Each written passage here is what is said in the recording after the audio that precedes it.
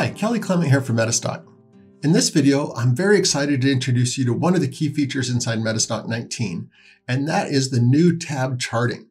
So in this video, we're going to be covering all the new things that you can do with the tab charts right inside of MetaStock 19. So let's go ahead and jump right in and take a look. So these are all the new features of MetaStock 19. Where we're going to be focusing is really right here on the new and improved charting workflows. So we're just going to take just a few minutes, walk you through all these workflows, and show you how cool it is. Now, when we talk about the charting workflows, what we're talking about is ways that you can use charts and manipulate charts on a daily basis. You've always had the ability to cascade and tile and do different things, but this new tabbed format is very, very cool. It allows you to navigate your charts much like a browser. So you can kind of see here in my animation that I'm just clicking between the different tabs to see the charts. So a couple of things you're going to be able to do that I'm going to show you. It works like a browser. You can pin charts, drop access to charts, drag and drop ability, float charts outside the container, and horizontal and vertical tab groups. So let's go ahead and jump over to MetaStock and I'll show you how all that works. Okay, so here's MetaStock. I'm just going to open up one chart to start. So let's just open up IBM. Go ahead and hit enter, and you'll see it'll open like a tab. Now, because there's just one chart open, there's not much I can really do at this point. So let's open up a few charts to try to show you some of these things that you can do. So we'll just open some automotive stocks here, along with IBM. Okay, so you can see now I have multiple tabs open here. Now, the first thing I can do, obviously, is I can click between these tabs, just like a browser, just how that would work. I can view my open charts over here, just like a browser, where I can click and I can select any of the open charts. I can drag and drop these charts. So if I wanted to take Tesla and move it up to the front, it's now at the front. Okay, so if you're familiar with how a browser works, this is going to be very, very familiar to you.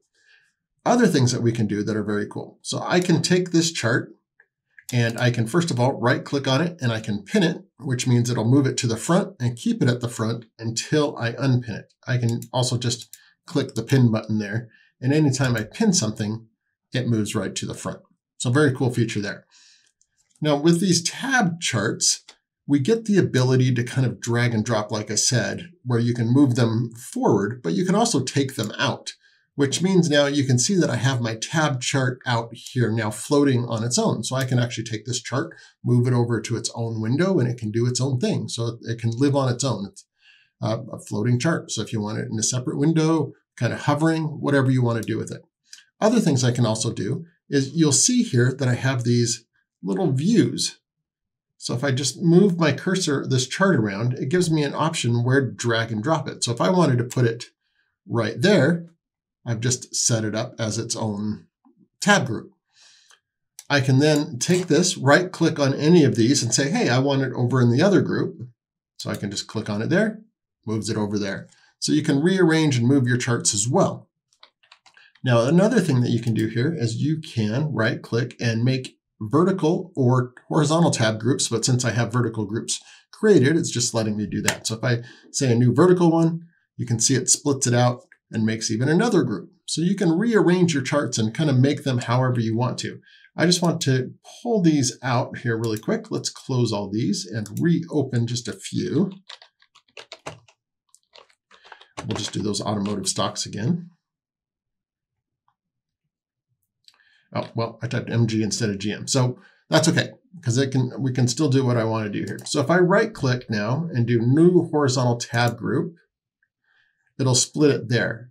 Then what I can do, because I can just drag this chart out and I can put it wherever I want. So I can kind of split these all up however I want. It's a really cool relationship with the tab charting to be able to do anything that you want. So what you'll want to do is just take these charts, play with it, play with the tabs, right click on them, drag and drop them. It has a lot of flexibility to it. It's a great way for you to be able to navigate these charts and have a new way to do it. Now, if you're used to the old views in MetaStock, those are all still there. You can auto tile, you can cascade, you can column, stack, and we've put in these new 2-tile formats for you. So if you prefer that old way of doing it, not the old way, the classic way of doing it, I guess I'd say, you can still do that. So go ahead and take a look at that. Try it out. I think you're going to love it. And once you've tried it, what I'd like you to do is go ahead and give us a call, 800-882-3040, 801-506-090, metastock.com/sales chat, metastock.com, or email us at sales@metastock.com. I really hope you enjoy MetaStock 19 and all these new charting features. My name's Clement. I'm glad you joined me today. Successful trading, everyone.